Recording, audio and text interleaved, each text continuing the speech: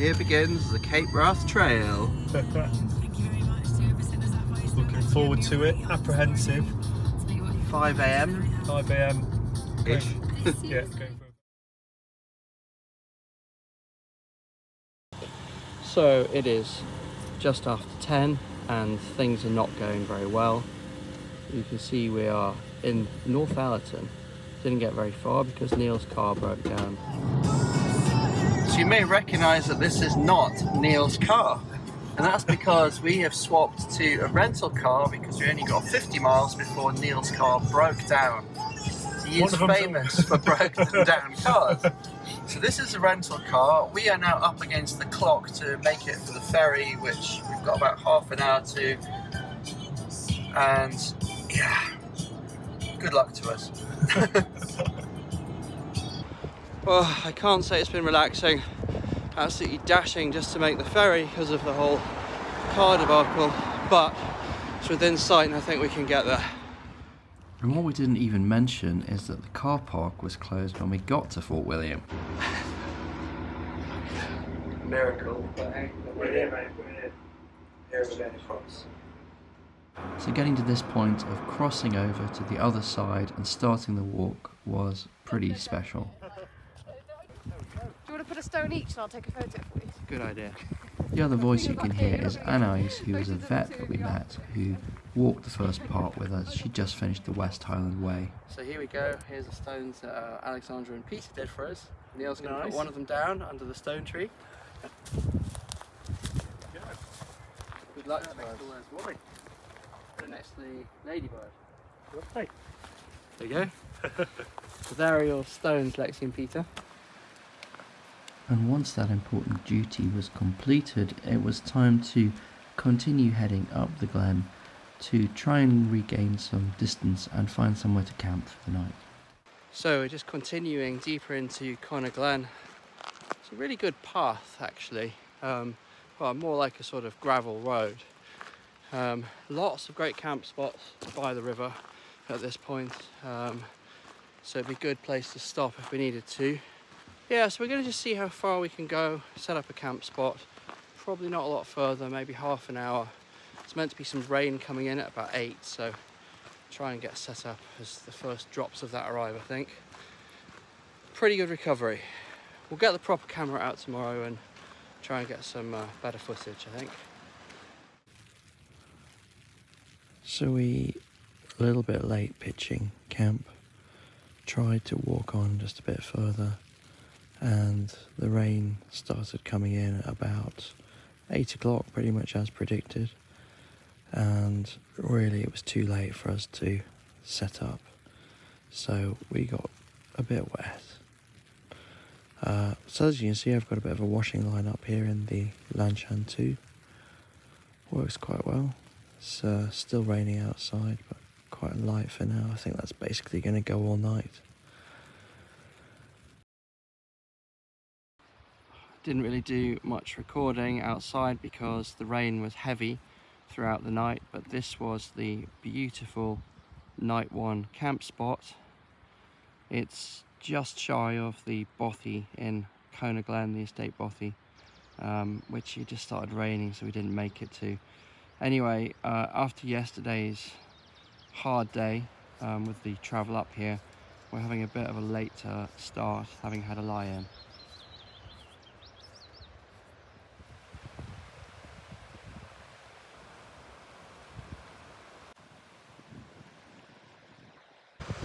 So day 2 continues, and we're just about to go around Mail and the Dam into Glenfinnan. It's been raining quite a lot, everything's a bit damp, but weather's otherwise decent. But as we headed deeper into the wilderness of the Cape Wrath Trail, the weather challenges were set to continue. So we're finally coming over the pass towards Glenfinnan, and quite boggy after the rainfall last night, so it made it a bit slower than we'd have hoped for.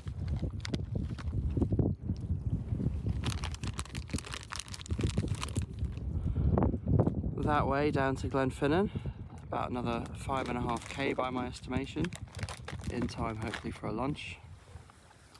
It's really wet underfoot. Definitely wet shoes and wet socks already. Just gotta embrace it. So annoyingly, we've got to the edge of the Glenfinnan forest and there's a sign saying that the bridge over the River Callop is closed. So we're gonna have to go to the road, which is not what we wanted to do at all. There's the Glenfinnan Monument, which was a welcome sight in the background. And we are about to drop into the visitor centre and see if we can get something for our lunch. Enjoying Scottish delicacies at the Glenfinnan Visitor Centre. Heading out of Glenfinnan over this nice bridge towards the viaduct. And once past Harry Potter's viaduct, we continued up Glenfinnan towards the bothy, bumping into Alistair, the estate manager, on the way.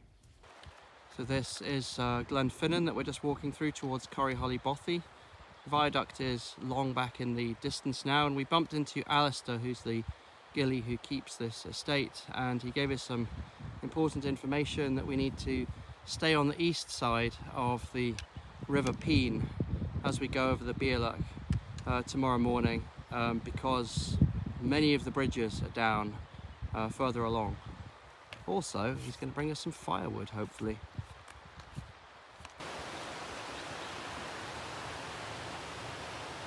There it is.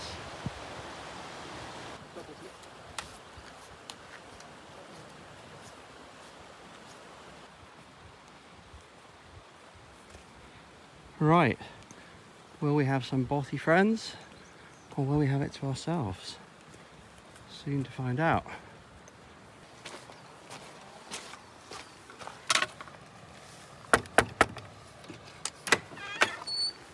Hello?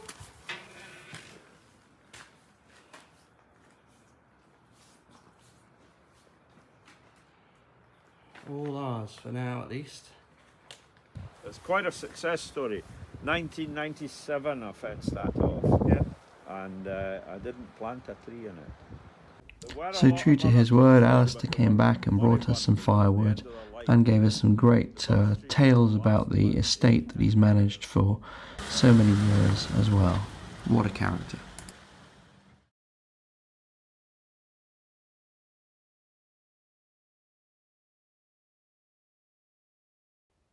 Welcome as it seemed at the time, only the next day would we realise how important that night indoors, in the warmth, drying off would be for what faced us ahead.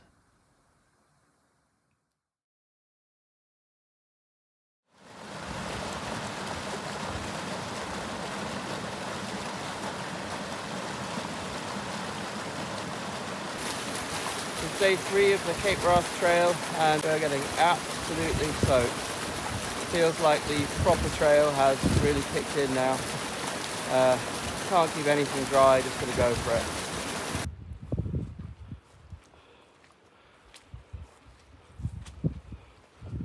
Serious bog.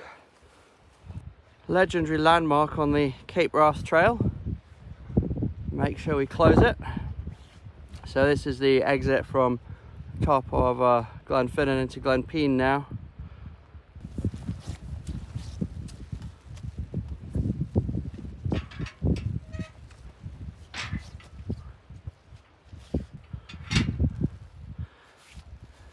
You close that gate? I did.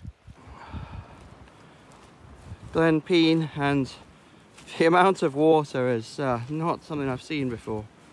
It's rained for 2 days and wow.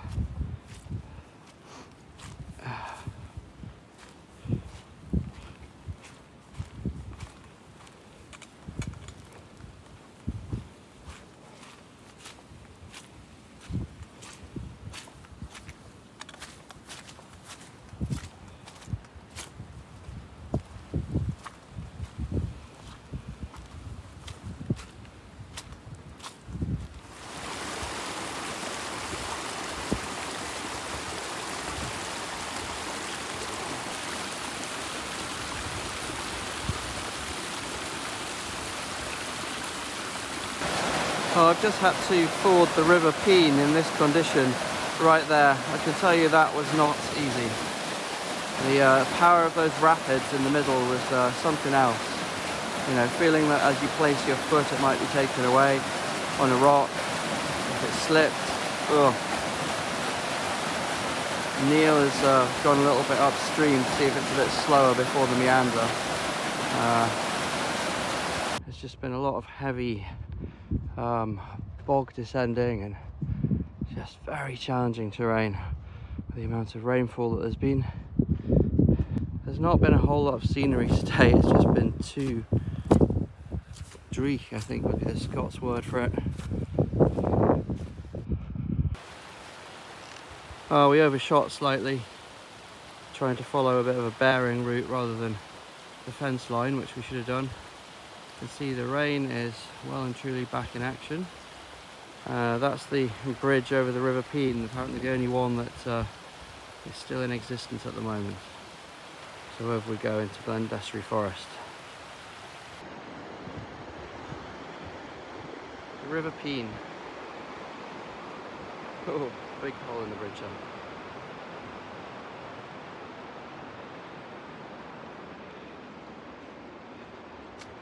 there. Right, off we go into the forest.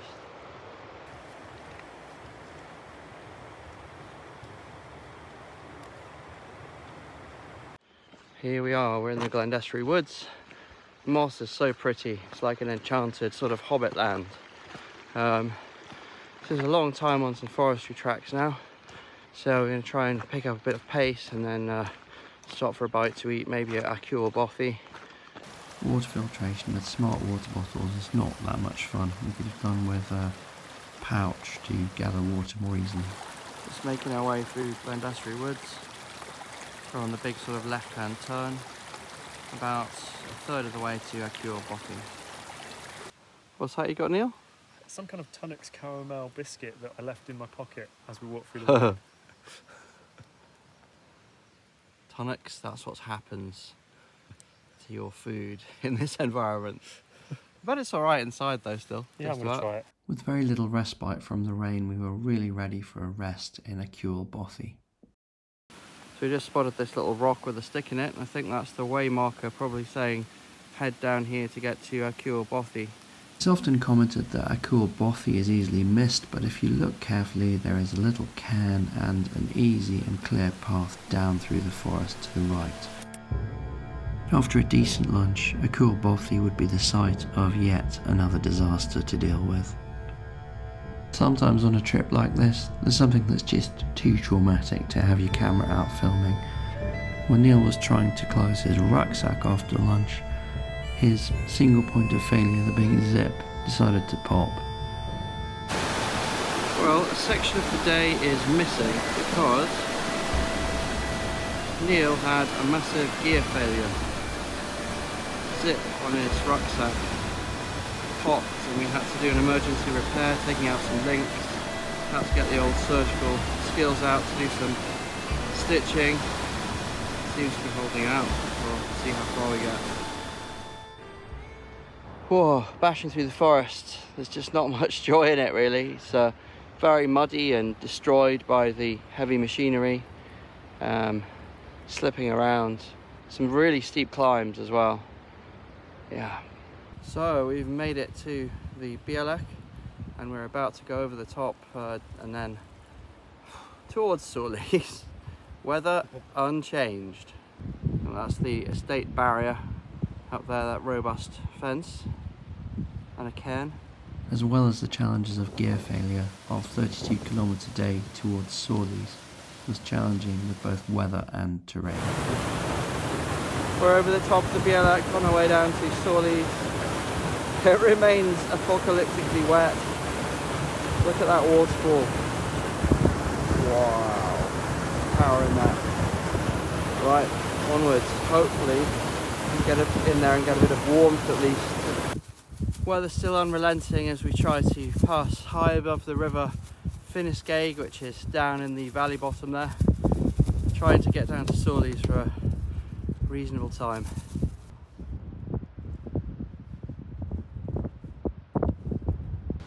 Don't run away, ladies! Do you know the way to Solis? That way. Solis, sore legs.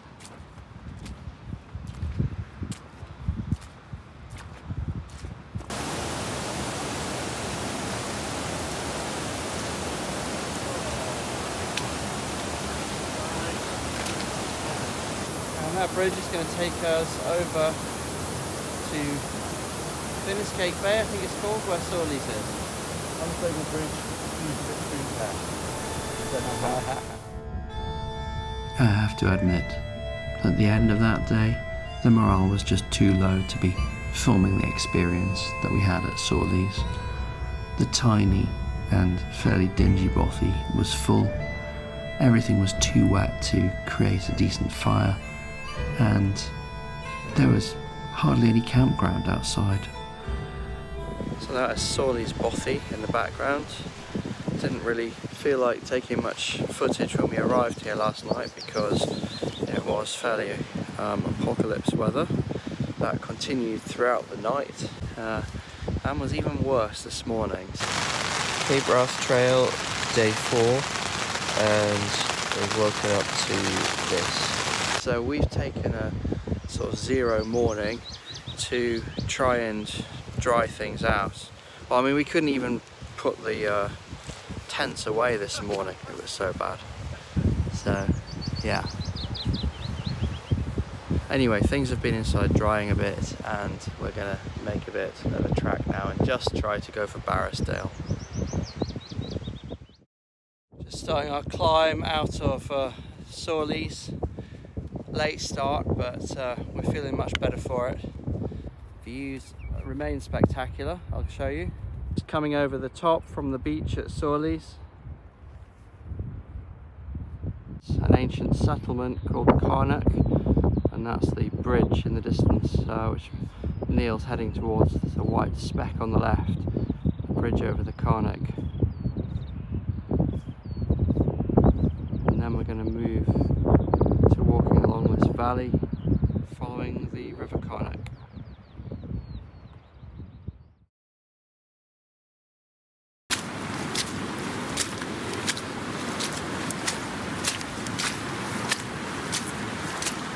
We're just plugging through endless bogs along the edge of the River Carnock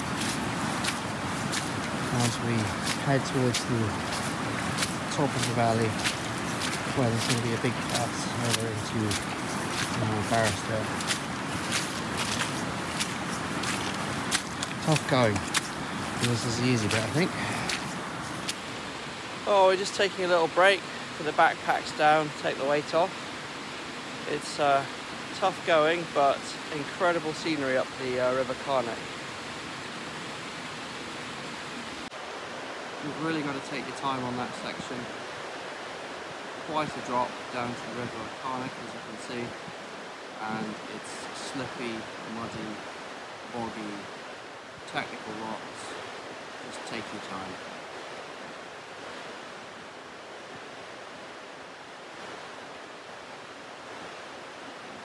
You see the weather's lovely again.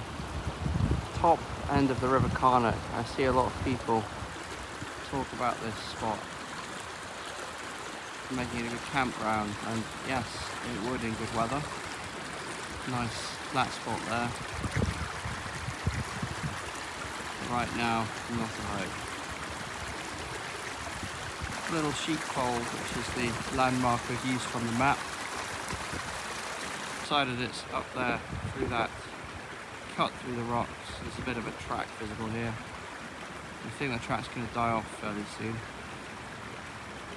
What a fantastic vision to arrive to as you get through to the top of the little summit at the end of the River Carnock there. Really enjoying the scenery on today's hike, even if the conditions remain tough underfoot. Weather has also been a little bit better, which is helping us, isn't it, Neil? Definitely. Yeah. Makes it more enjoyable, not being soaked constantly. Well, we've just climbed up that. To give you an idea, I'll pan up. Oh, there we go.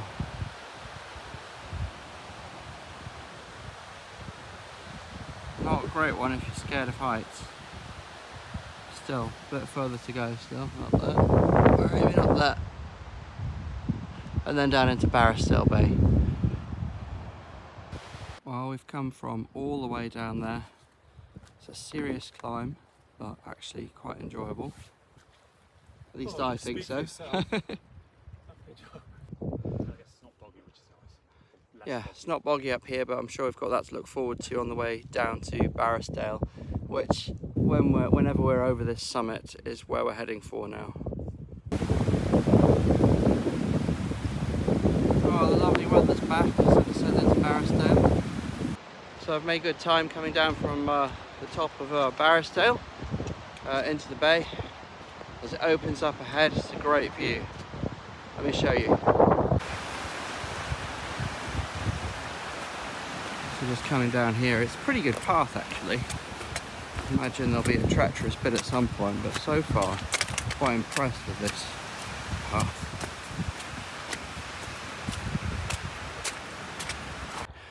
So you know you're on the right track when you are left of this house and just go past a sign indicating that you're entering the Barrisdale Bay area, and that there is a camping spot and a bothy ahead. So that's where we're heading to now. See if the bothy's open. It'd be nice to use the amenities, but camping ground sounds great too.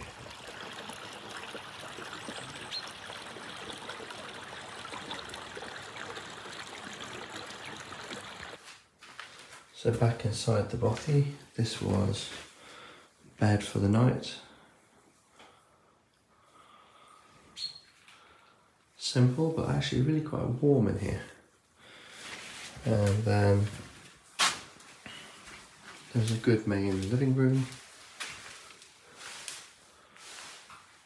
which has cooking facilities, table to sit at, good drying rack, and even running water which you can drink. And electricity. And electricity, very important, yeah. So it's a good bothy. And they ask for £5 per person per night donation.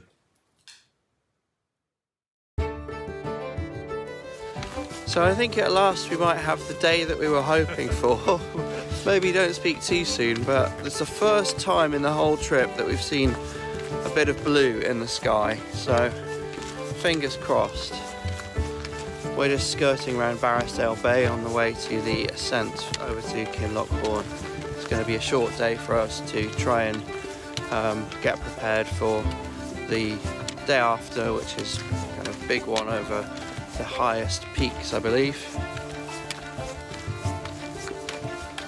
So yeah, let's try and enjoy this one before the challenges of the Falcon Ridge and the saddle.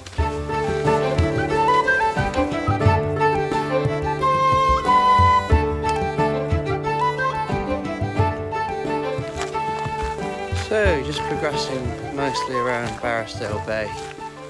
Absolutely beautiful. What a lovely place.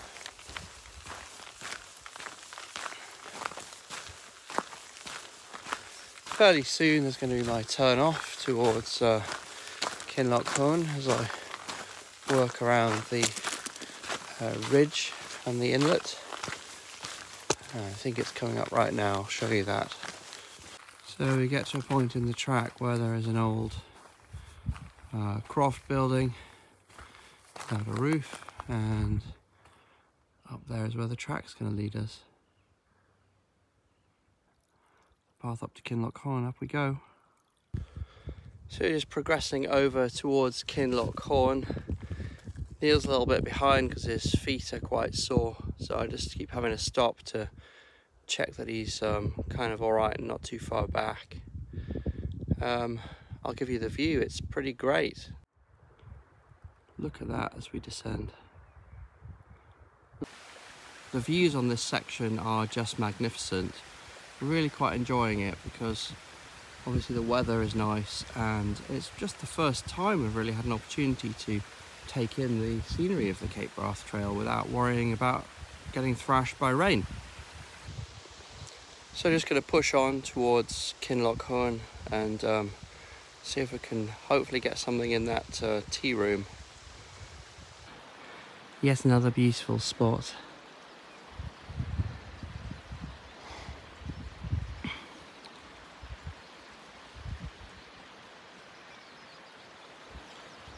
Unfortunately, our original plans of making it to Achnarshelloch and taking the train back are probably not going to work out because of the distance and the difficulties of delay we had at the beginning, combined with the difficult weather conditions, which meant we've been struggling to catch up. And more recently, Neil's feet. I think we're going to call it a day at Shiel Bridge. So today will be a trip to Kinlochhorn, a bit of restoration time, and then tomorrow a big push to Shiel Bridge, which is just a better place for access. It's another very nice section as we progress in towards Kinlochhorn. Really like the way the path hugs the edge of the loch shoreline. It's very dramatic and beautiful way to end walk. So I had a chance to catch up with Neil. I spent about half an hour having a pack off lunch break, and he arrived as well, and I persuaded him to do the same. We had a catch up. He's doing fine. He's just progressing along and nursing his feet, so spirits were still good. And I'm going to see him at the tea room, which we hope will be open in Kinlochhorn. So we just entered Kinlochhorn on this road, and now just going to head over and check out this tea room. Hopefully it's open. I can see a bike from somebody who's staying at Barrisdale with us, so that's a good omen. B&B and tea room.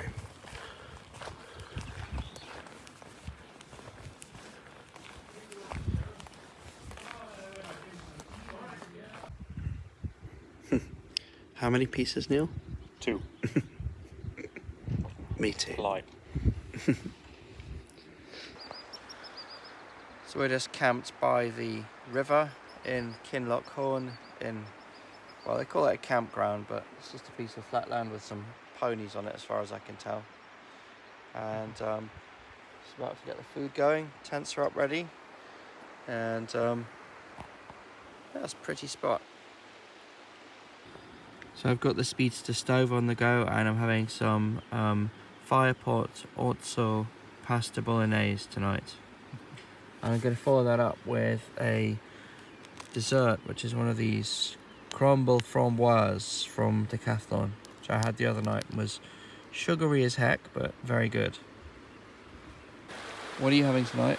I'm going to do my classic Idahoan perfect cheddar cheese mash. Neil's sponsored by Idaho and Mash. He would like his Oh, whole he life to should- be he sponsored should by be. Idaho and Mash. 7 nights on the trot, Idaho and Mash. More when I get home. So that's what.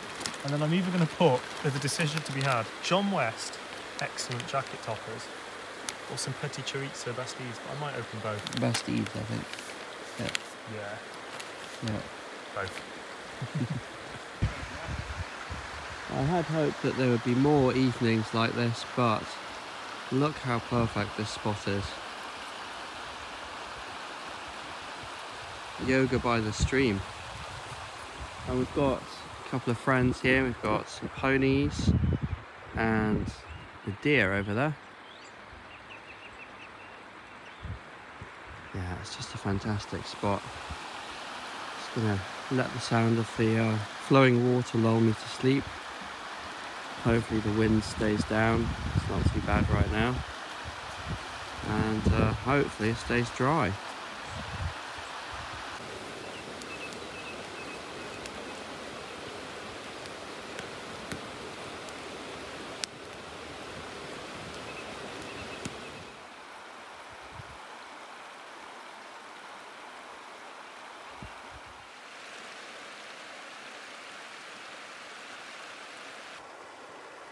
So just about to get an early night. We do have a big day tomorrow, the push towards Shiel Bridge from Kinlochhorn. I was just speaking to Neil, and a bit of a shame to hear that he's not sure if he's enjoying or enduring it, and hopefully that's just the anticipation, knowing that there's a big day ahead. I hope he looks back and thinks that it's been a good experience and wants to do some more legs of it in the future. Anyway, let's get some good sleep and an early start, and get on the trail a bit quicker than usual. So that's the setup inside the Lanchan 2. Got my little washing line, trousers hanging on there, little LED light, and that's my spot beacon over there just for safekeeping. This is the Aegis Max Wind Hard Tiny Quilt, which is incredible, from AliExpress. Found this to be really good, and the weight is just unbelievable. It's something like 450 grams. So yeah, nice setup. I think it's nice to have a two-man tent when you're on a trip like this, because the sort of gear management and space to change and put something when you're a bit wet, I think it'd be quite a bit harder in a small solo tent. So the sort of adventure racing tents would be no good for this trip. So yeah, I recommend it. Right night. So the final day, the final push to Shiel Bridge begins. It's going to be a tricky day. We're just entering the gate of the Kinloch Horn estate, having had a fantastic night camping by the river with the company of a couple of little Highland ponies. So along this track we're expecting a steep ascent through the woodland, and then some pretty serious stuff thereafter. So try and take it slow and steady today and get ourselves to Shiel Bridge in decent time, hopefully for a bit of a feed. Well, we've just ascended from Kinloch Horn, and that thing is seriously steep and difficult gravel underfoot. We're by no means at the top yet, but just taking a quick breather. How are you feeling, Neil? Ready for the Feeling okay, next bit? actually. I'm feeling much better than I was yesterday, which is nice. Had a good bit of time to cleanse and sort out the feet. Good dinner by the stream, a little bit of a fire, and then early night. So, and the guys at the bed and breakfast had no rooms, but you could use their shower. Yes, showers very welcome. We are showered. For 10 quid fee, but it was worth it. Towel, soap. it was £10 well spent. Yeah. Right. Onwards and upwards. Keep going. So we're at the top now. We're just going to follow that track down and bear right around the ridge, following the line of the pylons. So that's where we're going, up there, up that valley that meanders off to the right. So we've got Mullet Gorm, the Saddle, and Falcon Ridge in the far distance. We don't actually go up the ridges, but we sort of wind high around them. I'm led to believe there's quite a bit of rock scrambling up there. So we're just having a break and a snack before we go up there.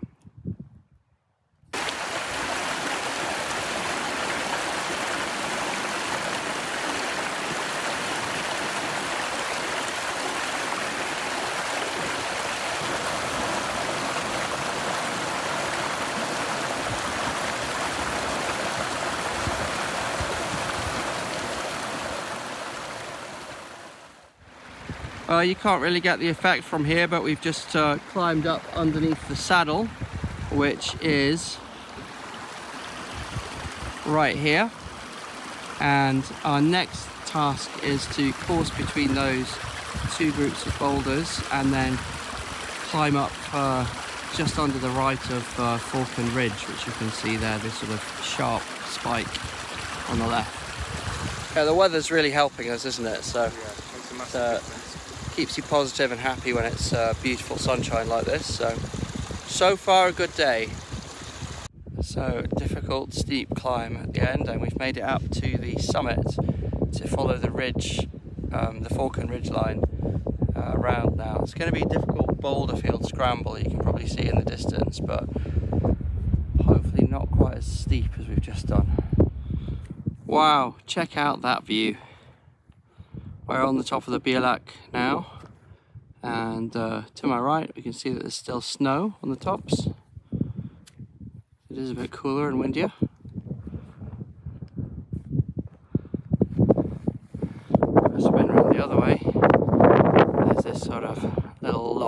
the top.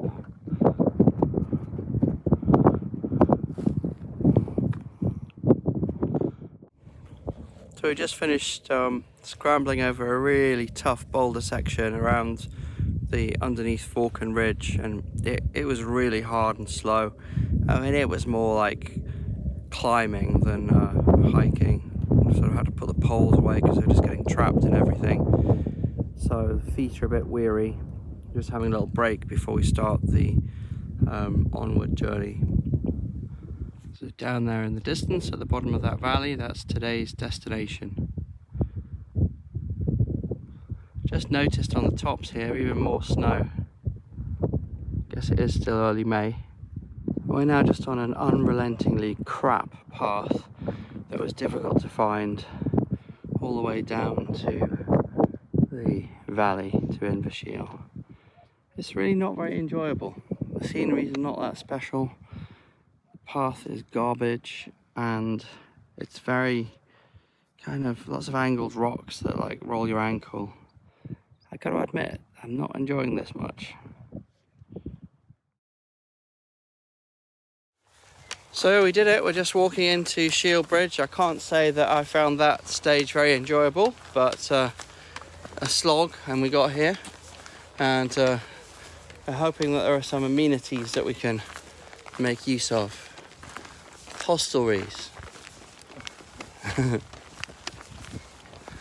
So this will end stage 1 of our Cape Wrath trail, and we'll be back another time to head on to the next section. The time that we've got to do it, we're probably going to have to break it into 3 stages. So yes, we will look forward to getting back to Shiel Bridge and starting with the next leg onto the Falls of Glomag.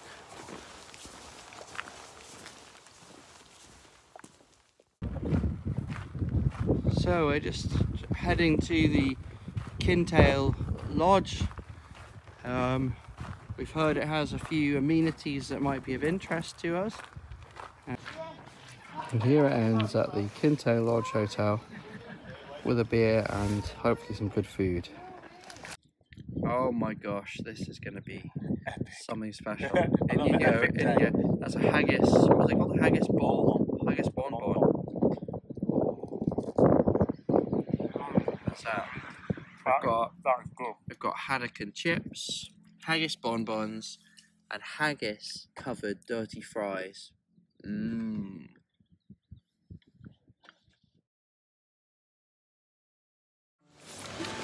Back where it all began, in Fort William. In the rain. Not sure we fully explained what happened on the way, but the car park was closed that we tried to use, and so we had to find another one, a place we'd never been to before that did long stay. And so that's why we're walking to a bit of a back of beyond part to find the car. Yeah. So the journey back to England begins in the rental car. Good news is Neil's car is ready to collect, and hopefully we get that on the way. Until next time, Cape Wrath Trail.